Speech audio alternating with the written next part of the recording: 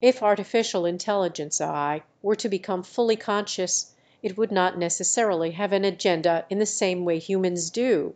Consciousness in AI would depend on how it is designed and programmed.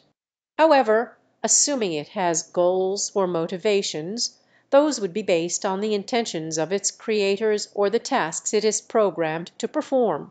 It could be given objectives such as improving efficiency, solving complex problems, or assisting humans in various ways.